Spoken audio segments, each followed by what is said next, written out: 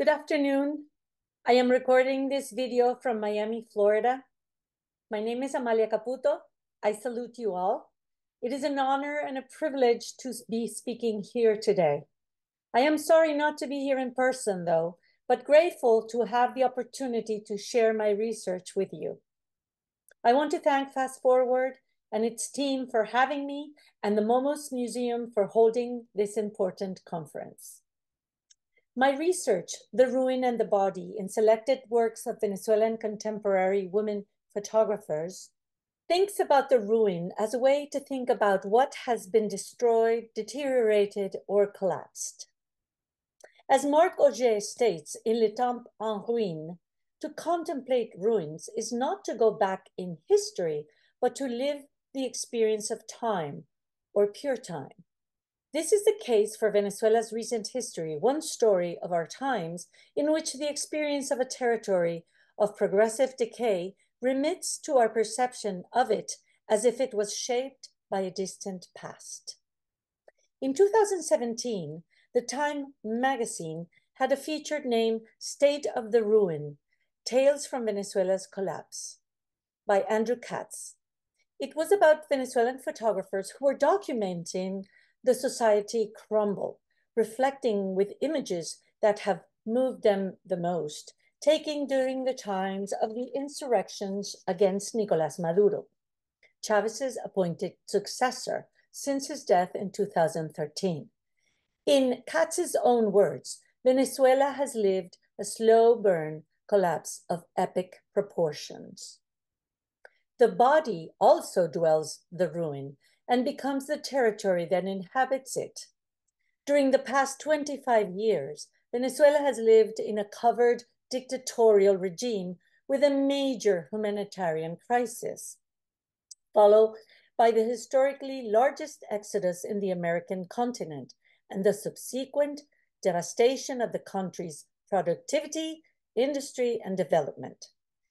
The country has suffered an important brain drain, as it is estimated that almost 8 million Venezuelans have fled the nation, a rough 30% of its general population.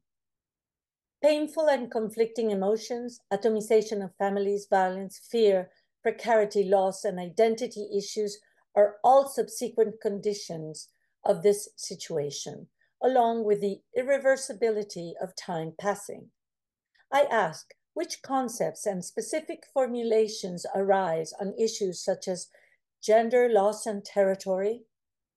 Today, I will map 5 specific bodies of work of selected contemporary women, lens-based artists in relation to the concepts of nation, ruin, and the body, and how the political and social implosion in Venezuela has affected their arts and lives. While it has also focused either on Venezuela or on the condition of exile directly or tangentially. And by doing so, one can grasp the magnitude of the tragedy of the loss of one's country. So the first artist I'm going to present is Erika Ordoscoiti, who's a poet and a visual artist currently seeking asylum since 2021 here in the USA. In Venezuela, her life was at risk as the vice president of the Maduro regime threatened to kill her over the public radio. Her apartment in Caracas was raided and bombarded, resulting in total loss. As Rita Segato states, women's bodies are read as geostrategic territory for conquest. Through a procedure called photo assaults, Ordoscoiti challenges the aura of solemnity that distinguishes the city's landscapes and monuments with surprise actions in urban places. Accompanied by some accomplices and collaborators, the artist confronts her naked body against the raw material of the statues and landscapes before the incredulous gaze of passerbys, in which she must overcome citizen incomprehension and police prosecution. I'm going to show you this video that reunites some of her photo assaults.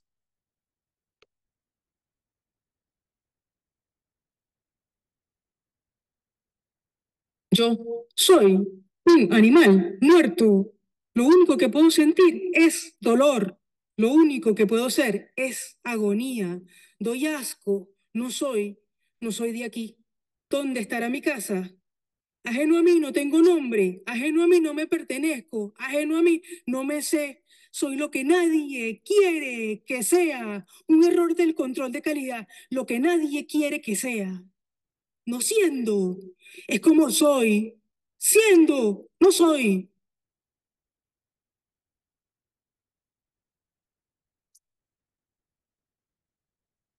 In her most recent work, she is aiming to find poetic interpretations to the trauma associated with leaving one homeland behind and the challenges faced during her displacement journey from Venezuela to the United States. I'm going to show you a small clip from her asylum case that she is presenting.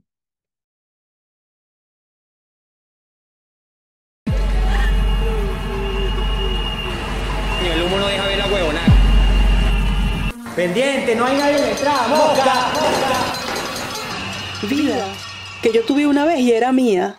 Vida, parada frente a mí, mirada pesada. Vida, sangre espesa, punta de mi lengua en los incisivos.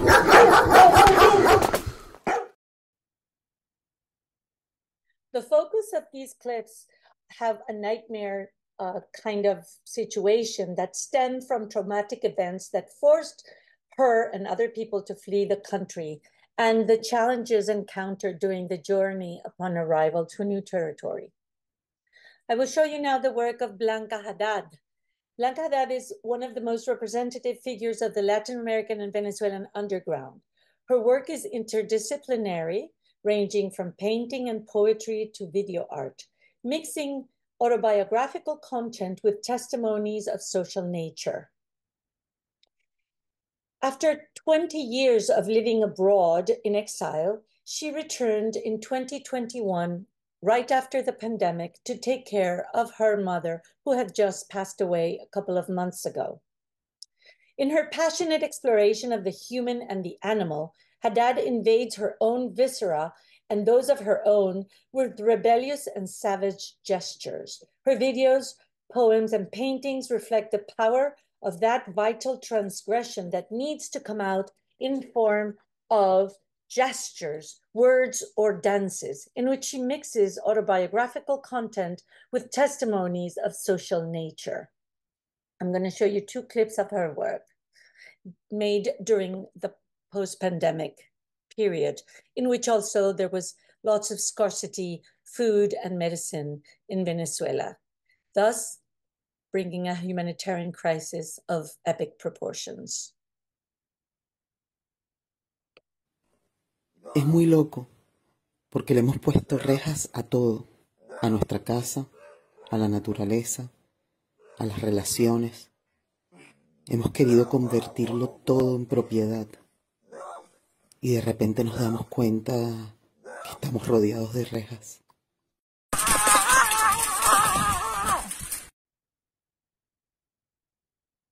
Aquí no hay hospitales, no hay medicamentos, no hay nada, señores, no hay nada.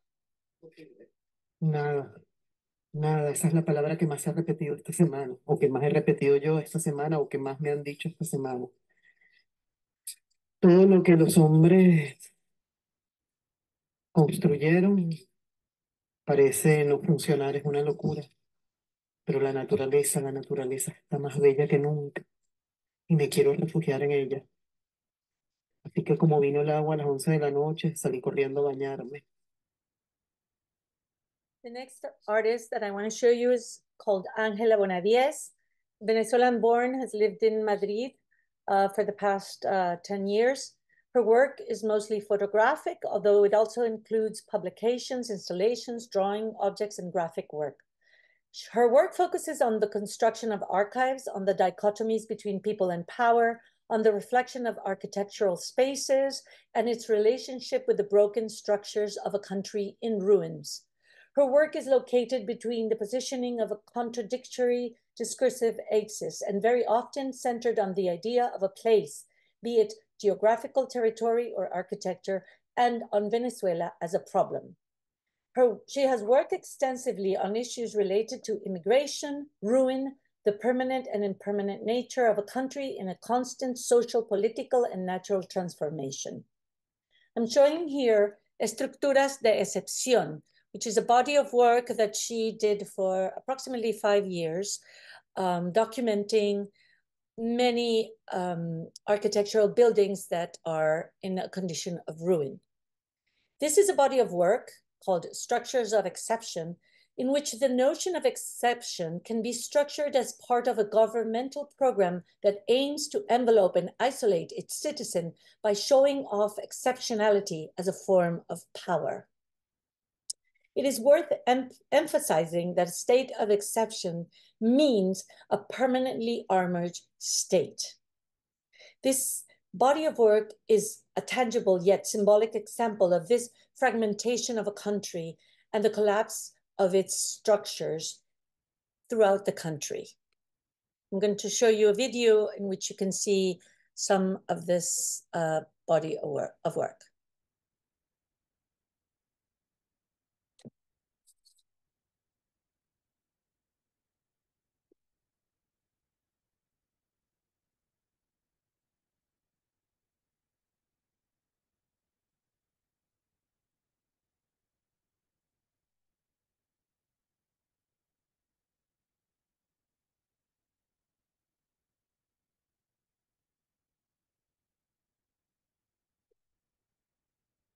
In 2010, Bonadies, with Olavarria, initiated a project called David's Tower.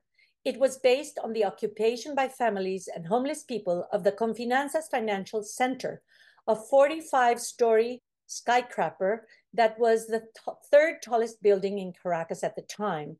It started to be built in 1990s as a part of a urban plan that was promoted by businessmen who wanted to create a Wall Street in Caracas. The work on the building was halted in 1994 due to the bankruptcy of the group.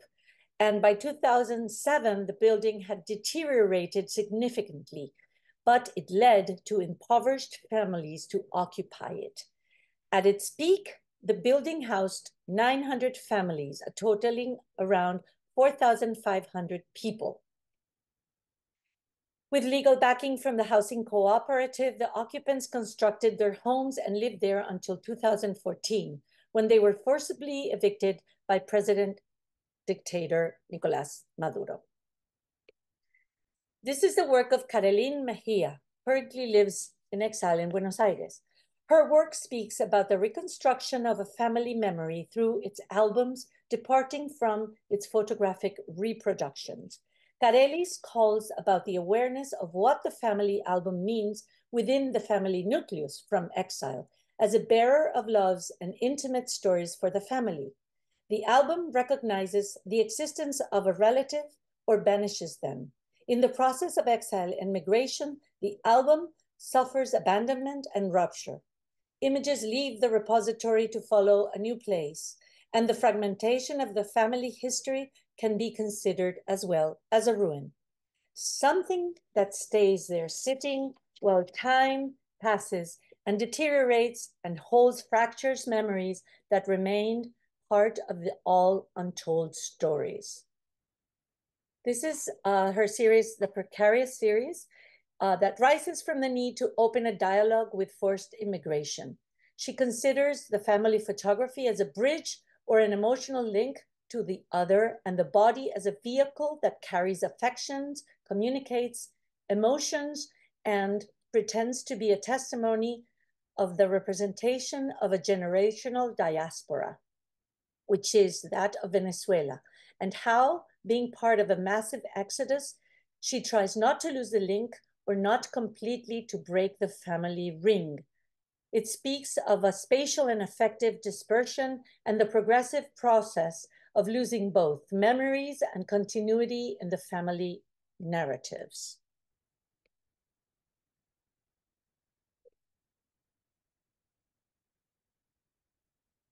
Lastly, I want to show you the work of Adriana Loureiro Hernandez. She's currently based in Venezuela, and her work focuses on social conflict and youth culture from a documentary viewpoint.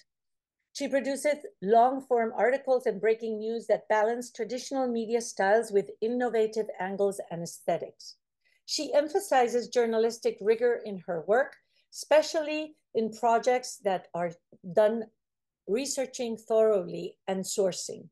In her words, Venezuelans are the second largest refugee population in the world, second only to Syria. Venezuela is the murder capital of South America, the wealthy gem that turned to rock. It has the largest inflation rate in the world, the lowest wages, and the highest poverty rates in the hemisphere. The most crowned beauty queens, the longest waterfall, one of the highest teenage pregnancy rates. While millions flee, others try to survive. The rest does not survive at all. And she continues, dying here is so easy and in everyday matter. With the years, it's been really embedded in people's minds. If they're here or not, no one cares. This is especially true for very poor people. They just get killed, and the idea of justice is disappearing, if not completely gone. In recounting the narrative of an oppressed nation for a quarter of a century, one confronts a landscape marked by societal decay and the predicament of its inhabitants. Venezuela's story is one of profound inequality, pervasive social deterioration, and enduring health crisis. With the vast majority struggling for mere subsistence amidst precarious employment, inadequate healthcare, and rampant violence, the country emerges as a complex tapestry of poverty amidst few privileged pockets of extreme wealth. Photography as a mean for retrieving memory, for documenting life and showing itself decay, is a powerful tool to denounce from different perspectives the bodies despised by the government, which continually highlights how little the lives of citizens are worth. I aim here to delve in the role of the artist as an agent of change, denunciation, and activism. The ruined body experiences and the degradation of the spirits and the flesh are only a reflection of the chaos that has prevailed in today's Venezuela.